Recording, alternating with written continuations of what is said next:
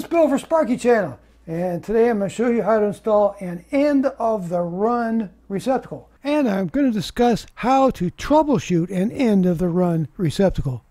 You can always tell an end of the run receptacle because there's only one cable, and it's a good thing I have my Fluke 1AC voltage detector, because before you start anything, always check, make sure the electricity is off, and it is. So this is a Carlin adjuster box, and what I'm going to do is I'm going to screw it out like this till it's nice and flush, just like that. Really fun. You hook the ground, in this case it is a bare ground wire, to the green grounding terminal. You hook the white neutral wire to the silver terminal. You hook the black hot wire to the brass terminal. See, it's end of the run.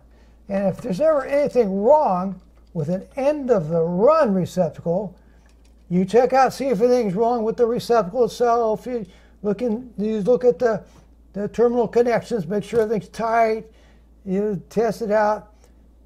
And if it isn't the end of the run receptacle, it's an upstream receptacle where the problem is.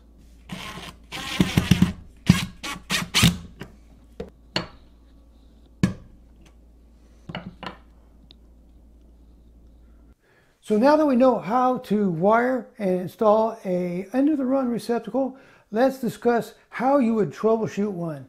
This is an end of the run receptacle right here. I did a previous video on it, and this is a really neat receptacle. It's a USB charging receptacle. So that's a neat thing, and I have a video on how to install them. So let's say that this receptacle tests as having no ground. You plug a receptacle tester into it and it says no ground. Okay, so turn off the circuit breaker, open this up, and see if the ground is properly connected, or if it's broken or something like that. If not, then being that it's end of the run, you'll need to find out what receptacles are on this 20 amp countertop circuit. And when you turn off the circuit breaker, you find that out by figuring out which ones are off. The ones that are off are the ones that are on the circuit that are off. This particular circuit includes this receptacle right here, which we know is end of the run. And then there is a receptacle behind this stove to run the little lights and timers and so forth.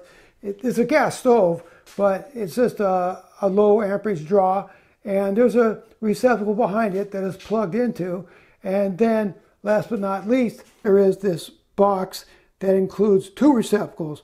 So for troubleshooting purposes, I would first check out the end of the run box, and then I'd check out the middle of the run box behind the stove, and then I'd check out the two receptacle box. 1, 2, 3, just like that. And if you still haven't found your problem, then you have to go to the panel and look for a ground that is not attached or is broken or is loose. So you start downstream and you'll work your way upstream all the way to the panel if necessary. Thanks. I hope this video was helpful.